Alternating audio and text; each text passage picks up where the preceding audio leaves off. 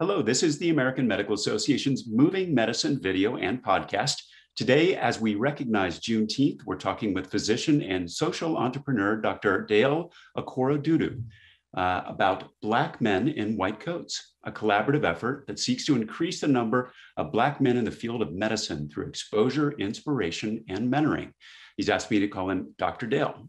Dr. Dale is the founder of Black Men in White Coats, Diverse Medicine, Inc., and Pre-Med Star, and he's the author of 2 upcoming books and a practicing pulmonary and critical care physician at the Dallas VA Medical Center and is calling in from Dallas.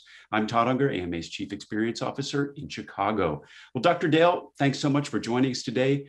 I'd like to start with your own story about challenges that you overcame on your journey to becoming a physician. Can you talk about those? And, are there moments that stay with you that help drive your desire and will make it easier for others? Yeah, so sure, certainly. So first of all, thanks for having me. I'm super thrilled to have this few minutes with you.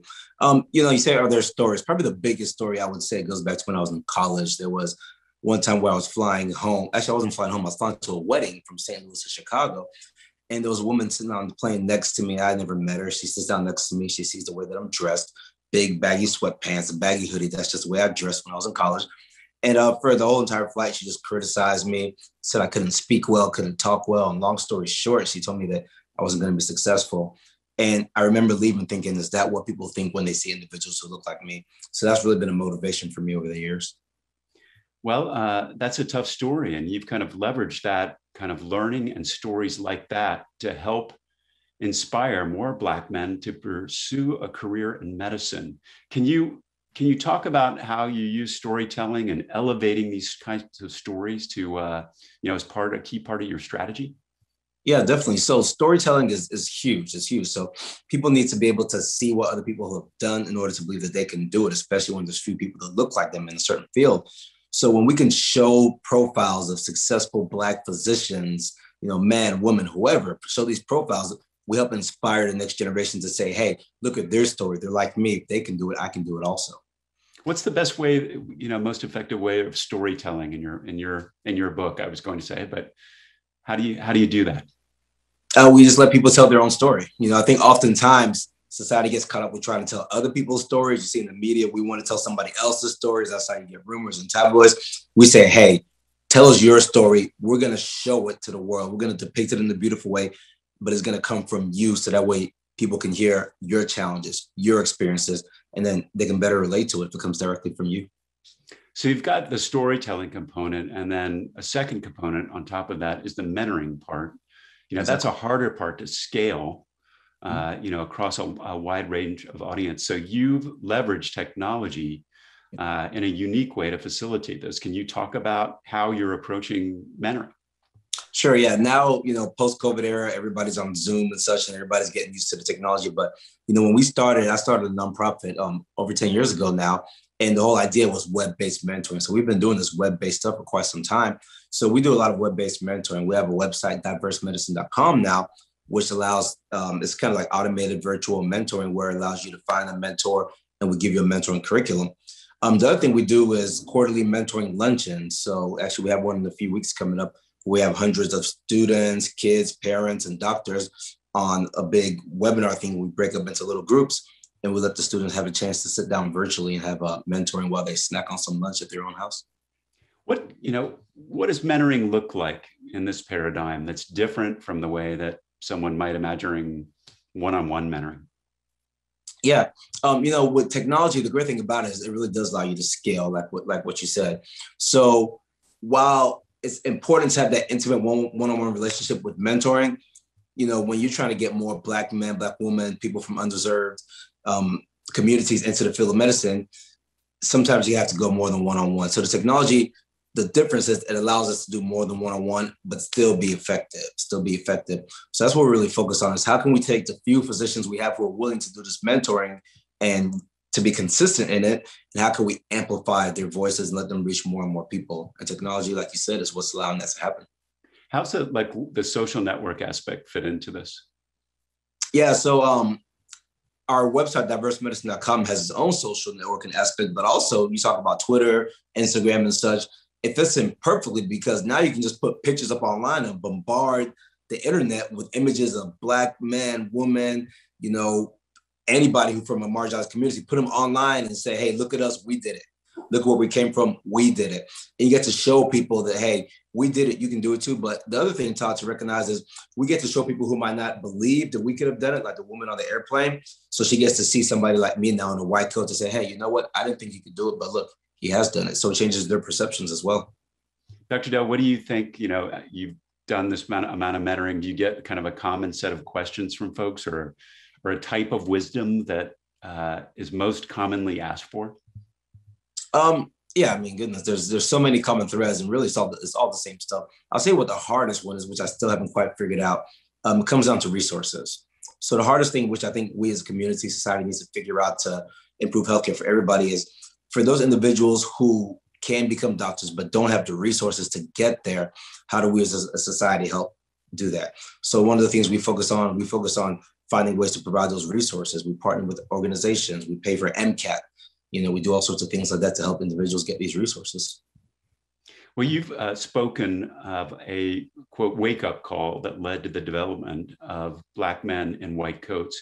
Can you talk about what that was and why, it was so important to act on it, especially, at this time? Yeah, so that wake-up call for me came in the year 2013. A report came out from the AAMC, said the number of Black men applying to med school was less in 2011 than it was in 2002. Now, a bigger report has since come out saying it was less in 2014 than it was in 1978. But that was a wake-up call. That blew my mind. I thought there was no way that could be possible. Why, we invest so much money in this. Why are the numbers going down? So we knew we had to do something. And I didn't have any resources myself to do it. So we simply started it by getting a cell phone. I propped it up in my wallet and we filmed a little 30, 45-minute video. Excuse me. We called it Black Men in White Coats. And that's how all this started. And we weren't intending for all this to happen, but it snowballed into something that's having, quite the effect now.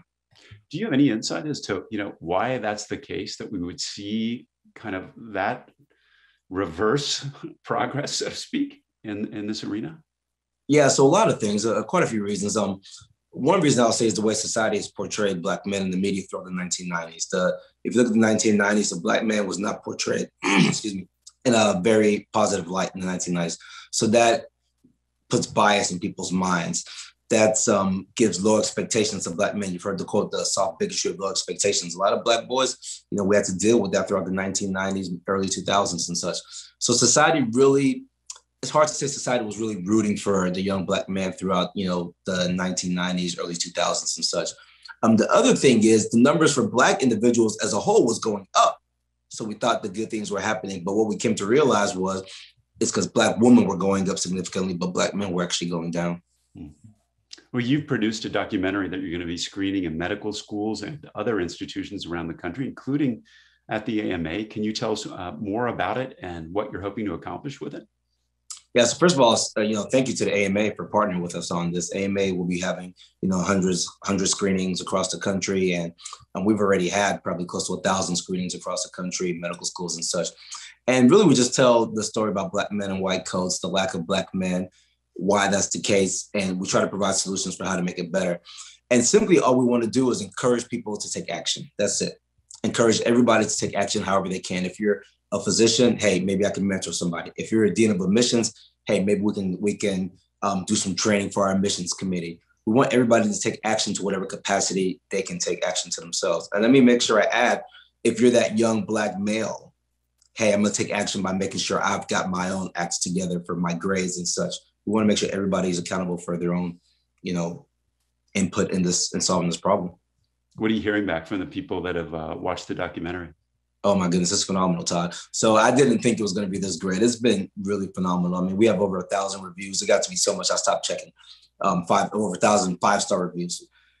So much I stopped looking, but it's things like people's lives are being changed. We're getting feedback from CEOs of healthcare system, from presidents, from deans. People are really being inspired to move, to take that action. And that makes us feel good because that was the exact reason why we made the film. Well, that's got to feel really good. If you, for medical schools that are interested in hosting or participating in the screening, where should they find out more information? So they can go, I believe the AMA will actually have information on your website, so they can go to the AMA website. And then they can also find out more by going to bmwcmovie.com. And that URL would be ama-assn.org/blackmen-whitecoats. So check that out for more information and have a screening at your school. Is there anything else that you want to make sure that young Black men hear, either from physicians or other role models in their lives? I just want everybody to understand that, first of all, you can do this no matter what anybody tells you. I think back to the woman on the airplane for me again. And by the grace of God, I had been raised in a way to know not to believe what she was telling me. So you can do this, the first thing to know. Second thing is, we're here to help you. AMA, doing this interview with me because they want to help. We want to help. WMC wants to help. There are a lot of programs across the country that wants to help you. And the third thing is, I want to challenge every individual to be accountable for their own success. So it's your dream, it's your vision, it's your future. You have people willing to help you. Push as hard as you can to achieve it. Well, I'm really glad that you didn't listen to that person on the plane and that you took that experience forward to where you are and how you're paying it forward, so to speak, by encouraging Black men to enter the field of medicine. Thanks so much, Dr. Dale, for being here with us today. That's it for Moving Medicine podcast and video. For more great content from the AMA, please subscribe or visit ama-assn.org. Thanks for being here today and sharing your important work, Dr. Dale. The AMA is very, very proud to support Black men in white coats and is committed to increasing medical school admissions among historically excluded and marginalized groups. And once again, ama-assn.org/blackmen-whitecoats for more information. Thanks again.